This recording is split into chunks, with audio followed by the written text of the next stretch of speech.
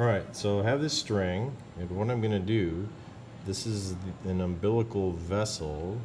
I'm not going to tell you which one it is, I want you to find out. So this is it, you can see this blood vessel right here. And I'm going to take the string, see I'm using my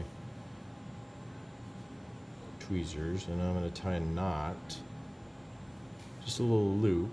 I'm going to tie that like that. And then I'm gonna go. This is a structure. This is your liver. Well, it's your pig's liver. And I'm gonna. So this blood vessel is going into the liver.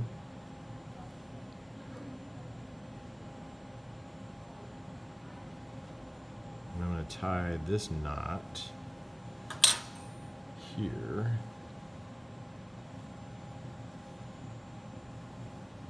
Clumpy fingers are not cooperating. Okay. Come on, get through there. Or maybe it's the twine. Hopefully I'll have a different twine for you that won't be so stringy. And the only reason we're doing this is so we can keep track of that. Otherwise, we're going to cut between there. We're going to cut between these knots. So now I put a knot there, and a knot there. I take my scissors, get rid of that extra string a little bit. I don't need that, that's just too much stuff. And then I'm going to cut between there. And that's going to allow us to, continue our incisions and move things around. Okay? So here's my incision. I'm going to keep going back.